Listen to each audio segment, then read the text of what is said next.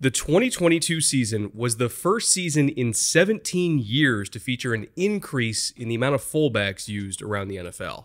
Sure, it might still only be 11% compared to a whopping 36% back in the mid-2000s, but, it did still go up a little bit. But why last year? Like, what made 2022 so special that last year was the time for the pendulum to finally start swinging back the other way? What are the advantages that fullbacks give offenses over modern defenses? Or perhaps more importantly, what about the teams that still want to get those same advantages over a defense, but without actually having a fullback on the field? What do they do? Well, naturally, there are a lot of different nuanced answers to those questions. I'm going to do my best to provide those answers today. But as always, if you have any follow-up questions or you need me to expand on anything else, my Discord is linked down in the description below, and if you're a Patreon supporter, whether new or old, there is a special room in that Discord just for Patreon supporters that is a lot smaller and a lot easier to get a hold of me in. So, with all that said, let's talk about fullbacks.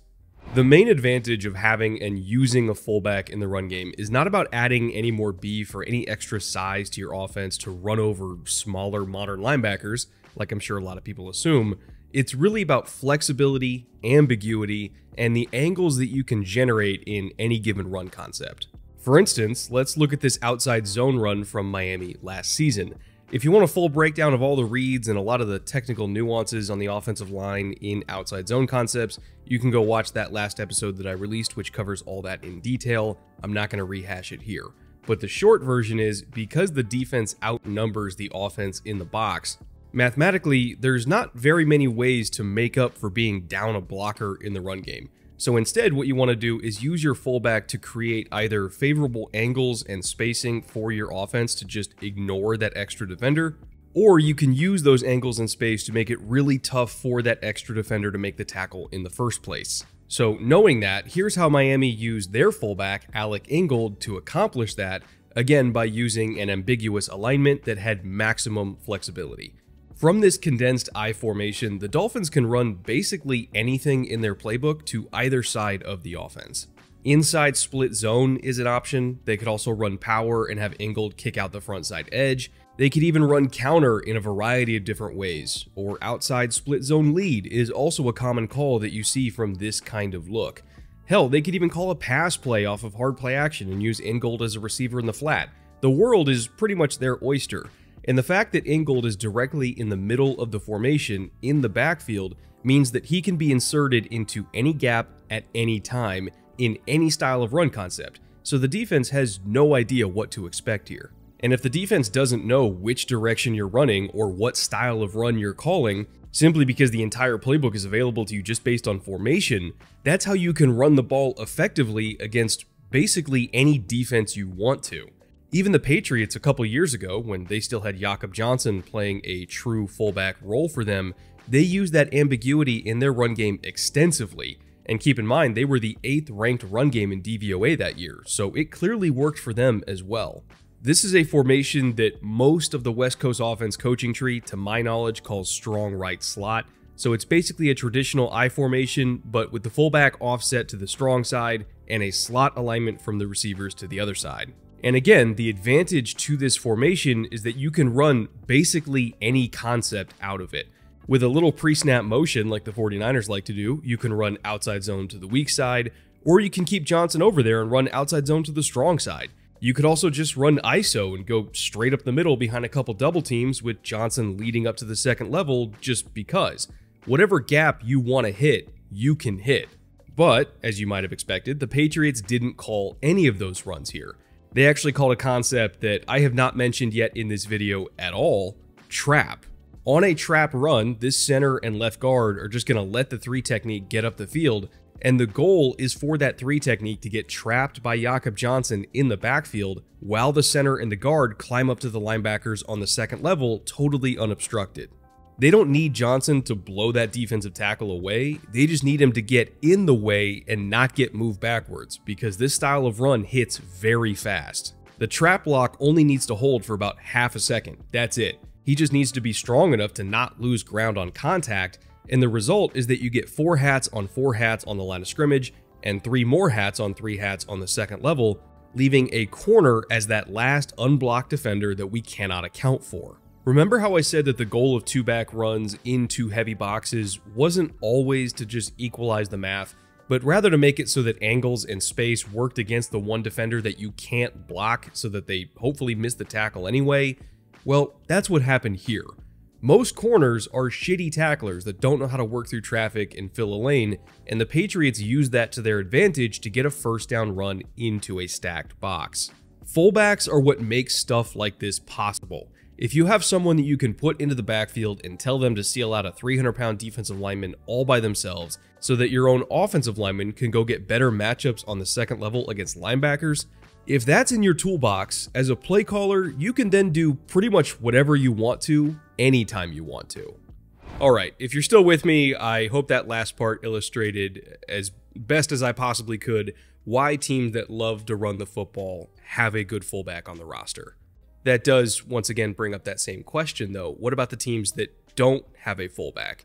Or even, what about the teams that still do have a fullback, but they want to be able to run two-back run concepts against an unfavorable box, but without having a traditional fullback on the field because they want that fifth skill position player to be somebody who might be a better receiver? Is it even possible to successfully rely on those same two-back run concepts that we just highlighted, but without having a human tractor trailer leading the way?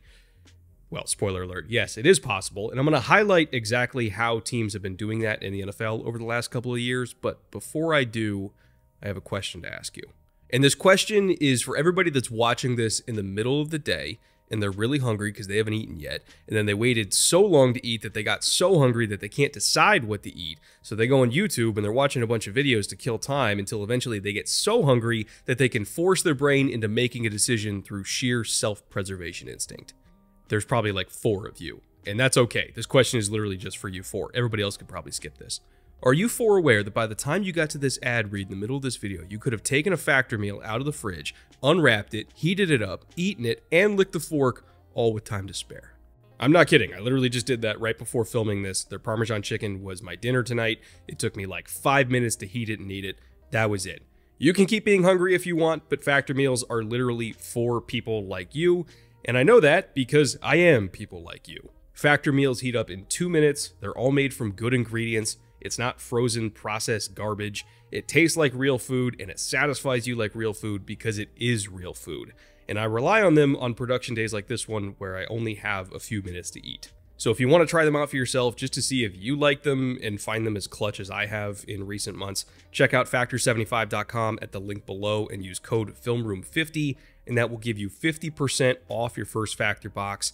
Again, that is promo code FILMROOM50 at factor75.com in the link down below for 50% off your first box.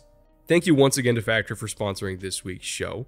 And with that, I have one last question for everybody else that probably hit the arrow key a few times on their keyboard and skipped over that ad read. Have you ever heard of Ben Skowronek?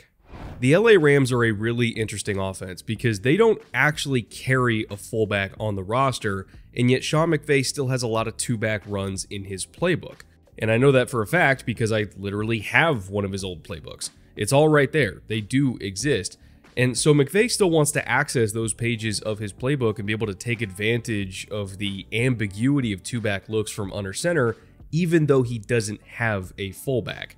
His solution to that problem is a 6'3", 225-pound wide receiver named Ben Skowronek, whose claim to fame is basically moonlighting as the Rams' fullback. Whenever McVay wants to dial up a two-back run of any kind, whether it's outside zone, inside zone, counter, whatever, Skowronek is who they put on the field as their lead blocker, and he's damn good at it. Plus, at 225 pounds, maybe even 230 at this point, he is either the same size as or even bigger than many modern linebackers are. So he doesn't really have a size disadvantage to take on linebackers on the second level compared to receivers 10 or 15 years ago that all had to deal with a 255-pound Mike like Brian Cushing, whose favorite Sunday activity was malevolent violence and destruction. The Rams get most of the advantages that come from 21 personnel looks, even though they spend most of their time in 11 personnel. That's a single back grouping with 3 receivers on the field. They just treat Skowronek, a receiver, as their other running back so they can get you into a nickel personnel grouping on defense because, of course, you think it's a pass play with all those receivers out there. then they spread you out. Next thing you know, they motion into an I formation at the drop of a hat, and they just run the ball down your throat. And it works. It actually works a lot. Beyond just calling two-back runs from 11 personnel, though, we also see teams around the league calling two-back runs from 12 personnel with 2 tight ends on the field, and they treat their second tight end as a fullback. Atlanta was one of the best run games in the entire league last year simply because they have Parker Hesse as their second tight end who moonlights as a fullback. You could even argue that the only difference between Hesse and Kyle Juszczyk is the 2 little position letters next to their names on their respective rosters, but they essentially play the same role as hybrid tight ends / fullbacks. And speaking of the 49ers, by the way, we've even seen them call two-back runs from 11 personnel because they didn't want to tip their hand by putting Juszczyk on the field to begin with, but they still wanted the flexibility that comes from having an extra blocker that can insert into any gap from the backfield. So their solution was they just flipped around responsibilities and had the halfback, Jeff Wilson, play fullback and be a lead blocker for Deebo Samuel, a receiver, to now be the new halfback on an outside zone call. This is basically positionless football here, but again, it worked super well.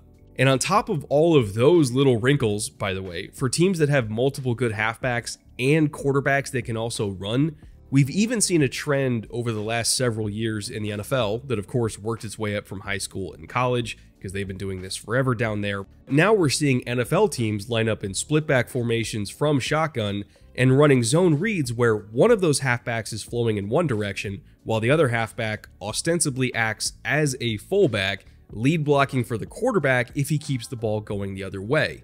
And this puts defenses in a whole new type of bind because even if you know that a zone read is coming, you don't know what direction it's going in because there are halfbacks lined up on both sides that are both threats to carry the ball and they're flowing in opposite directions at the same time. So the edge defenders on either side can't tell if they're going to be the ones getting read by the quarterback or not.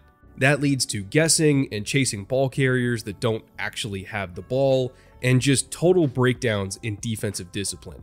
To me, the future of the NFL is a future that every Texas high school football coach is already very well acquainted with.